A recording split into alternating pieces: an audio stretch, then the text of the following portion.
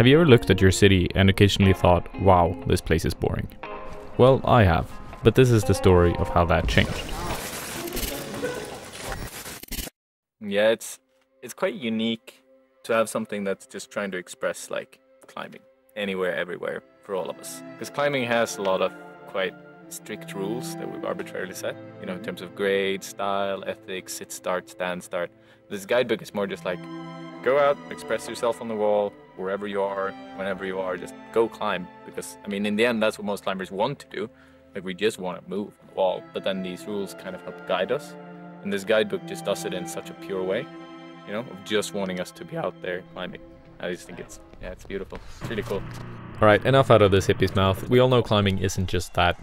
There's always grades to mark your skill, there's competitions, and I guess most notably of all, mega hard ascents to help grow that sweet, sweet tick list. Well, today I wanted to take you on a journey through the city of Bern that opened my eyes to what climbing can be and also what it used to be. However, firstly I want to talk about movement. Climbing is, like the hippie said, a lot about discovering new movement. But then again, so are a lot of other sports, and if we take parkour for example, it's about finding difficult moves, practicing at an easier level, and then getting ready for the real challenge.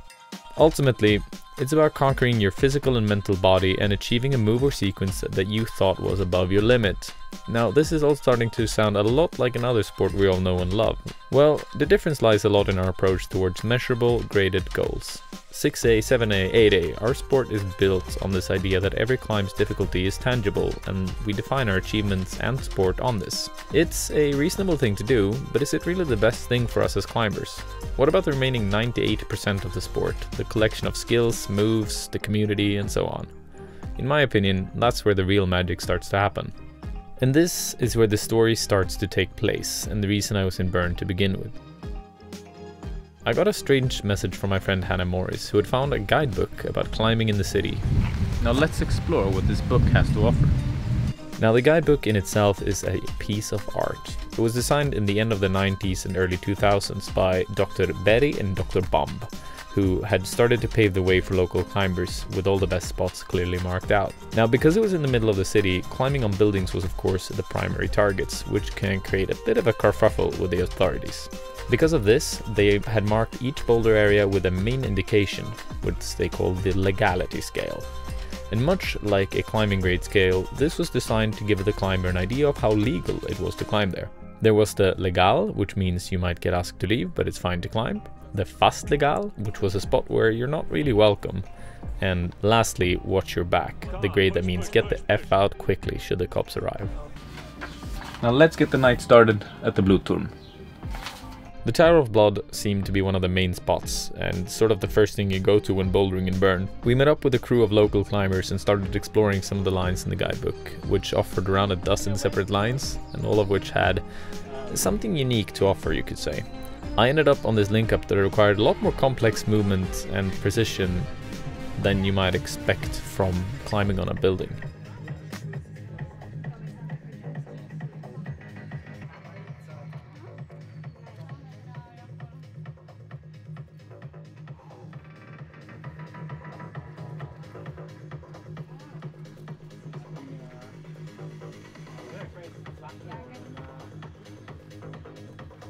Oh, bomber! Oh, great!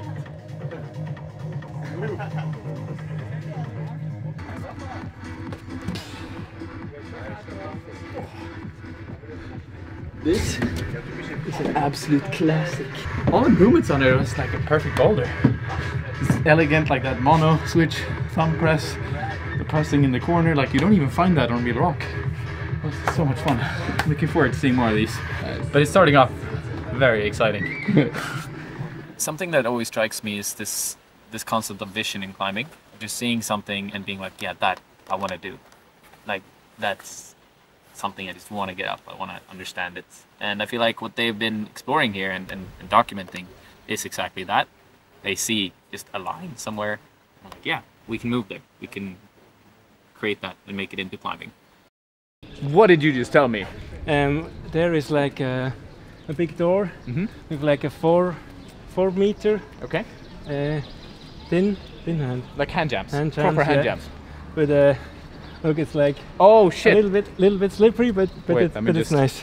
It's blood and gore. The hand jam. The crack. Oh, this is so perfect.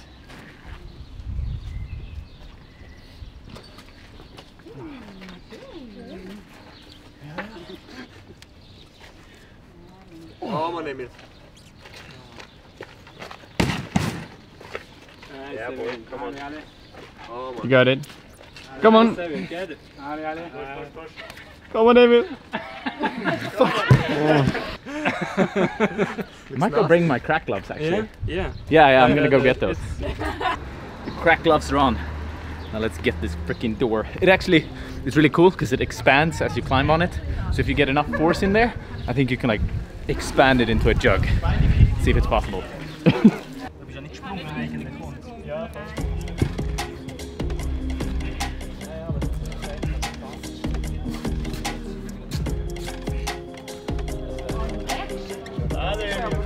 Come on, Emil.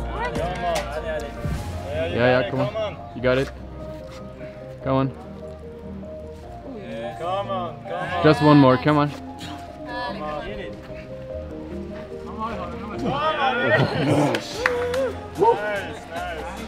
Success! You almost slipped there at the top. Yeah, I felt the feet sliding down, but I figured out some minor technical skills on it. How to get slightly more in it, and also like I just accepted that the feet are trash. So instead of like trying to do good foot jamming techniques, I was just putting them in there and going. And it worked because the hand jams were okay enough. Crack is done, but there's still one more line that I saw on this one. A run and jump, very parkour-y style boulder. Like there's nothing on the wall aside from these crimps in the middle of it, and it's really high up. So let's get to it. It's like 1.5 Emils tall. Yeah, I think it's gonna be hard. Like I think this is gonna be, I'm gonna have to commit fully.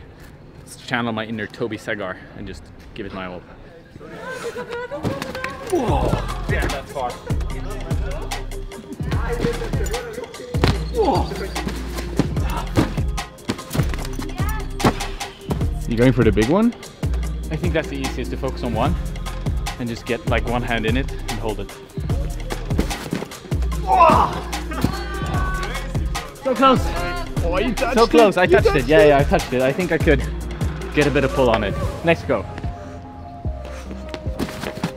Yes! Oh, yes! Yes! Success!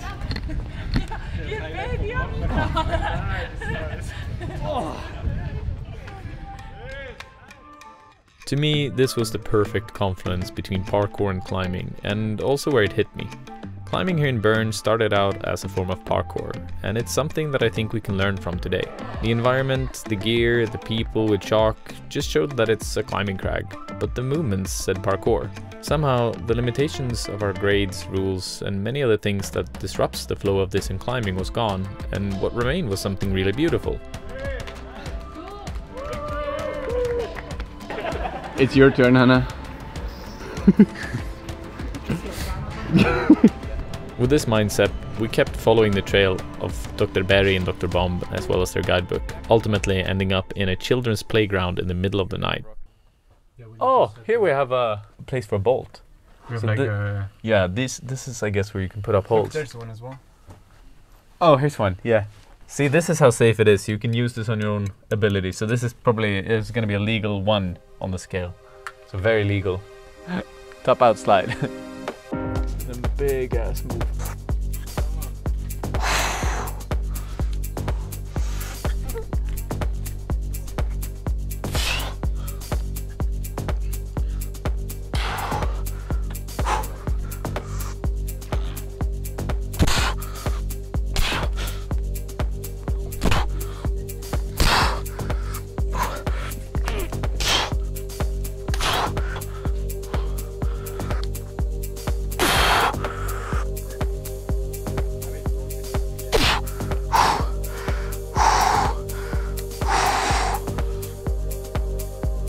There we go.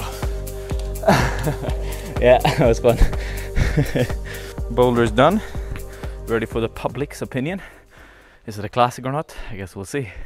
But it's up on the wall for future generations to appreciate. in this wonderful little dinosaur playground. Such a sick thing to climb here. It's like I just get so psyched just because it's, I don't even know what it is, but it's just movement and it's hard and it's like, it just gets me so motivated. Woo. See how the others are doing. Yes! Come on. Come on, stay on, stay on. Keep tight, keep tight. Use the hips. Yeah, perfect. So good. Come on. Come on. Yeah, come on. Around the corner. Yes! Yes! That's so good. This is the crag. This is Bunkergeflunker. Bunkergeflunker. Yeah, what? Oh, bunker mischief. Yeah, we're at a safe, like legal spot though, so it shouldn't be too flunkious. But this is a hard one, a difficult boulder, and it's a dino, much like this dino right here. One of the things that's kind of sick about it is how much it becomes like a very normal climb. I mean, the absurdity of starting on a handlebar that's in a door, going out to this like very concrete edge that doesn't really, you know, if you just look at it, it's just a door, it's just an opening, and then it ends up being like a 3-star line. At least the like dinoing to the crimp is a proper move, like something I would love to climb both in the gym and outdoors.